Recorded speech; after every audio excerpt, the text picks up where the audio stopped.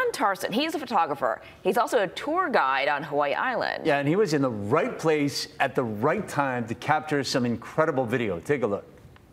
I got it. I'm filming. We're good. Woo! My cameras are on. Oh my God, double vent. This one's getting closer to me. This is starting pretty much where the old one ended. Wow. Yeah, wow indeed. Tarson owns Epic Lava Tours. He tells us that he lives about 5 miles away. The earthquake woke him up at 2:30 a.m. and he just had a feeling that the volcano was ready to erupt. So he lugged his camera gear about a mile to get in position, the perfect spot to get that shot, and started recording just a second or two after the first fountain shot through the crater floor. Man, the power, the sound that was coming out of that stuff today was out of this world.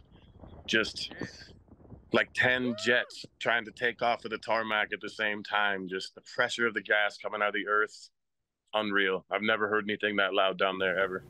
John, awesome. The USGS says that the initial eruption added more than 30 feet of fresh lava to the crater floor, which covers about 370 acres. Oh, that is spectacular stuff, man. Yeah. Good job.